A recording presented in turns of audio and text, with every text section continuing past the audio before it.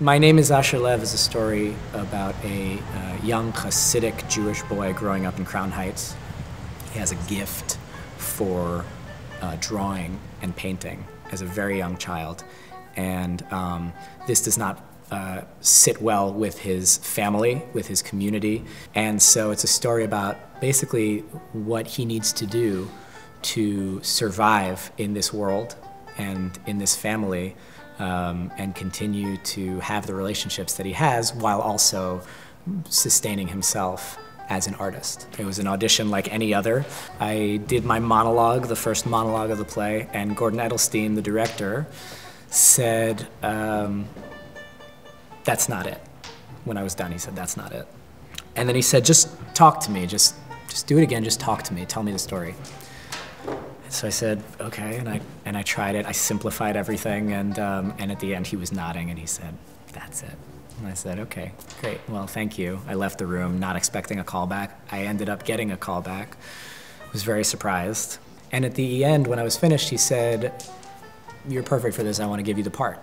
And that was the most astounding thing that's ever happened to me in an audition room. Because normally you hear from, you know, through your agent or the casting director or whatever that you got the part. The director never tells you immediately, you know, I want to give you this part. So that was an amazing, amazing experience.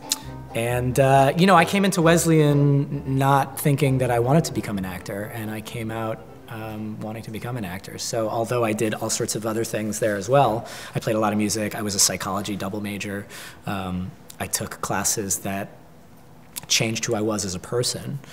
Wesleyan was the place where I found my love of acting more so than anywhere else. But Wesleyan as a place to learn and expand myself. I attribute who I am today, so much of it, to Wesleyan, because I came into Wesleyan thinking that I really knew a lot about the world. I felt like I kind of had a good grasp on what was going on, and Wesleyan just completely broke me down and started restructuring what I now understand to be a much larger, more complicated, sometimes a place that needs work. And Wesleyan was very, very important to me. And I would be a different person if I hadn't gone there. This time